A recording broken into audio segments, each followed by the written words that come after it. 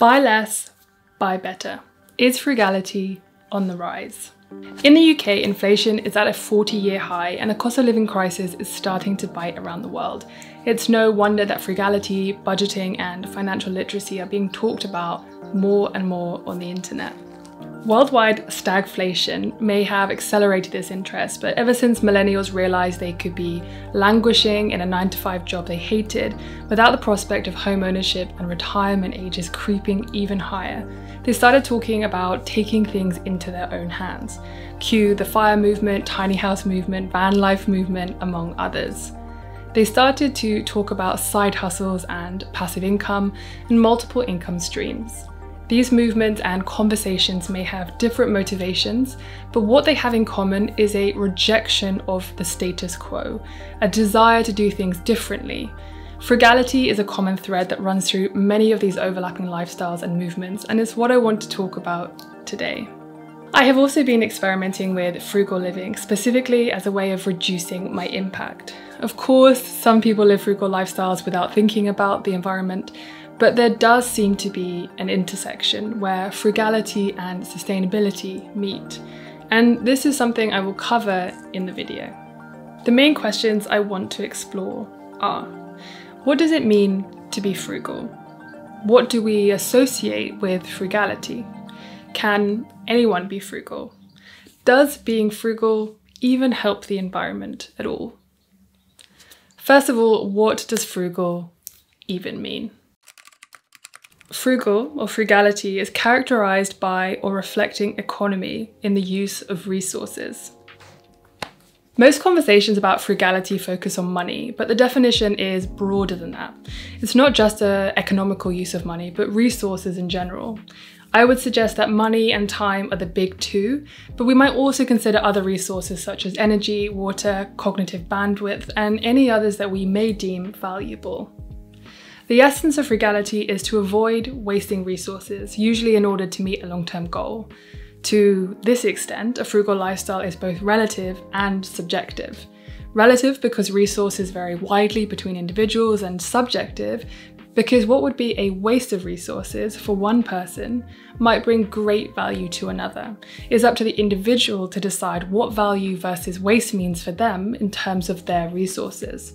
There's also an element of self-control and delayed gratification associated with frugality, at least according to some of the research I read. Although I do think that some people would disagree with this on the grounds that they don't feel like they are having to exercise self-control in their frugal lifestyle. Okay, so this idea of not keeping up with the Joneses. The way you use your resources, especially money, always has social implications. This will be dependent on the social norms of your friends, neighbours, family and colleagues, and it can be difficult to have the self-concept to deviate from these. I think this is particularly true if you are trying to be frugal. Some people might find it difficult to say no to an expensive social occasion, or more generally, to reject the desire to keep up with the Joneses. Like it or not, people will judge us for what we do with our money. And if we are honest, we might judge others too. We can be judged if we are perceived to spend too much relative to our means or too little, especially if this extends to our treatment of others.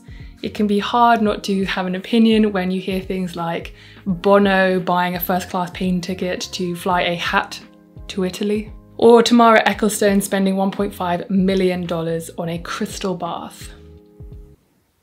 But we go further than merely having an opinion about the way others spend their money. We often make value judgments about a person's character based on how they use money. We laud wealthy people when they make large charitable donations, and people seem to love it when they read stories of celebrities and multimillionaires behaving just like us, whether they're wearing high street fashion or driving a beat-up old car. We interpret this behaviour as evidence that they are humble, perceived as a rare quality in the rich and famous. But we also demonise the rich when we believe they are not spending their money on the right things, concluding all manner of negative things about their character, rightly or wrongly.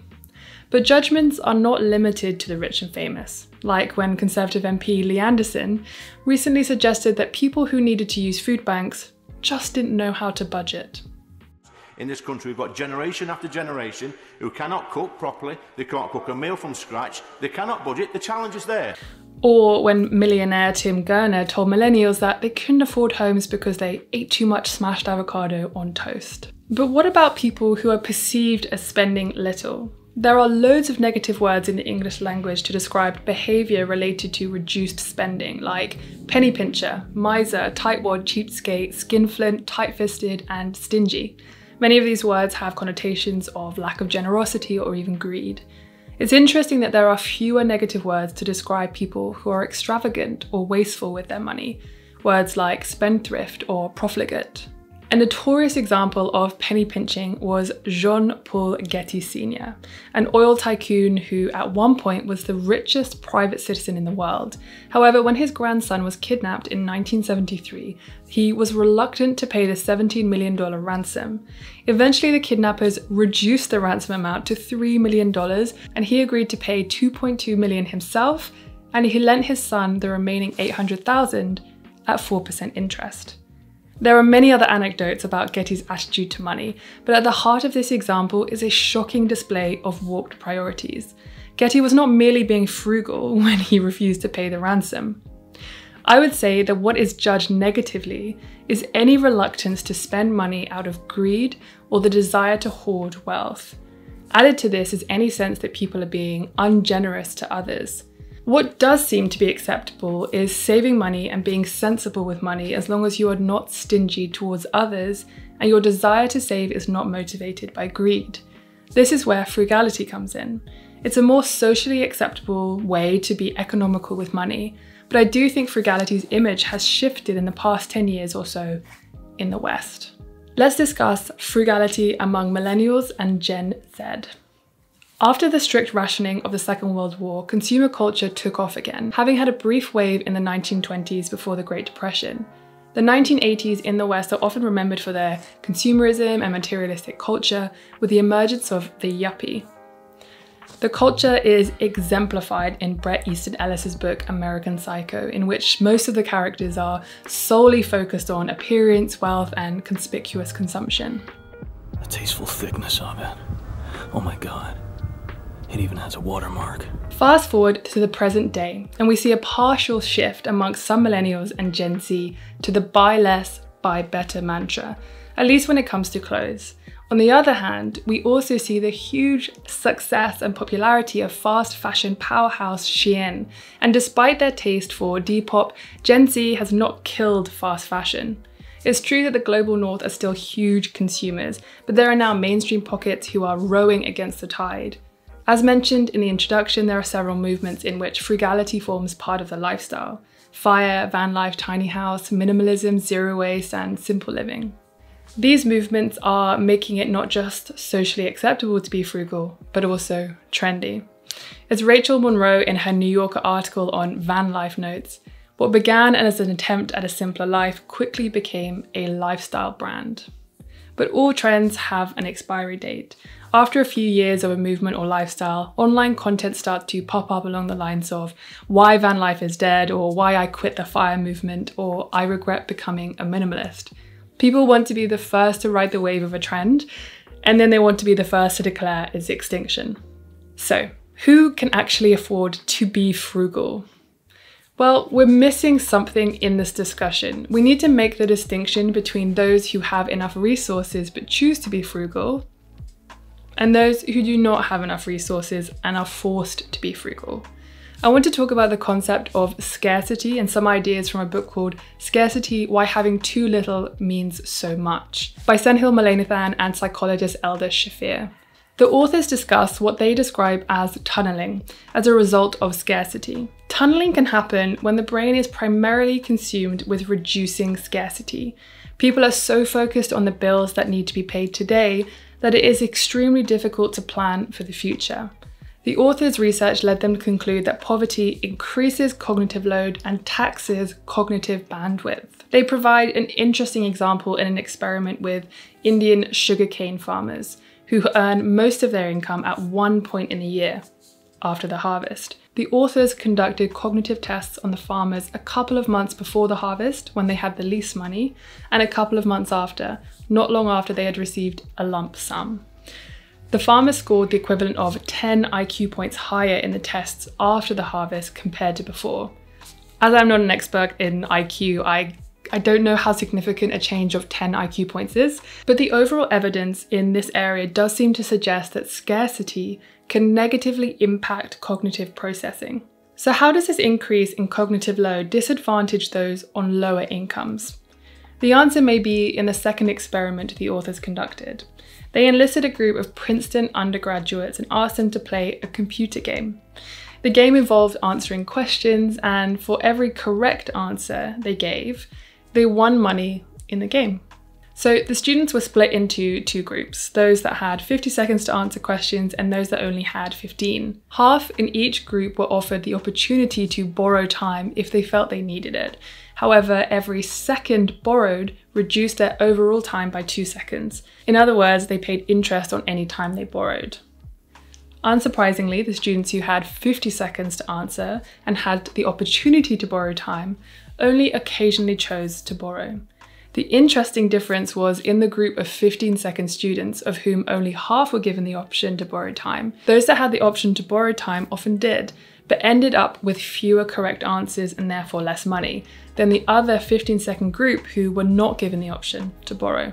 The researchers believe that this result could shed some light on the use of payday loans, i.e. loans of very small amounts with very high rates of interest, due to be paid back when the borrower received their wages. They concluded that anyone with scarce resources would be susceptible to the cycle of debt so often seen with payday loans. This is because scarcity itself affects our ability to reason and make financial decisions based on the longer term. I would actually come back on this point to counter that whichever way you look at it, some people simply do not get paid enough to cover the most basic living costs. Someone in this position is not able to save, and if an unexpected, essential and urgent expense comes up, a payday loan may be the only option, not just the one that is chosen because of a reduced ability to plan. Conservative MP Rachel McLean, however, has some excellent advice for those on low incomes who are struggling. But over the long term, we need to have a plan to grow the economy and make sure that people are able to protect themselves better, whether that is by taking on more hours or moving to a better paid job. So that's the answer for people on low incomes, everyone. Just take on more hours or move to a better paying job. It's simple, really. Lower income households also may not be less able to take advantage of the most effective frugal strategies, such as bulk buying or purchasing when items are on sale. They have less inventory at home and may not have the money to accelerate purchases to take advantage of a deal. Lower income households are also being hit the hardest by inflation. The Institute of Fiscal Studies has calculated that even though inflation is currently at 9% in the UK, for the bottom 10% of the population, this is 10.9%. The distinction that I wanted to make in this discussion is between those who do not perceive significant scarcity in their resources and are making a choice to live frugally, perhaps to meet a long-term goal such as buying a house or moving abroad, and then there are those whose resources are not enough, and even if they do live frugally, the best they might hope for is to avoid debt. There is no long-term payoff or reward. But is frugality good for the environment, even if that's not your motivation? Cropfield and colleagues did not find that frugality was related to ecological impact. They reasoned that although frugal consumers were more resourceful, they bought in bulk or secondhand but did not necessarily buy less. They also point out that frugal consumers are not necessarily anti-consumption. On the contrary, their saving behaviour can even serve materialistic ends. However, I would suggest that buying secondhand, although it counts as consuming, has a lower ecological impact than buying something new. The researchers found that those who followed a lifestyle of voluntary simplicity had the lowest ecological impact of the anti-consumption lifestyles they studied. They define voluntary simplicity as an inner desire to live a good life by reducing materialism. Voluntary simplicity is also strongly correlated with social and environmental issues. But I feel like this study ignores a high level of overlap between voluntary simplicity and frugality. Those who live a simple life are also likely to be frugal. On the other hand, Gattisviben et al. Found that frugality was a strong predictor of pro-environmental behaviours, and several other studies have found a positive relationship between frugality and pro-environmentalism. I'd love to know your thoughts in the comments about this discussion and whether you consider yourself to be frugal. How does this interrelate with a sustainable lifestyle for you, if at all? If you like this video, please give it a thumbs up and consider subscribing. And if you want to see more content, then check me out on Patreon. Thank you so much for watching. I'll see you next time.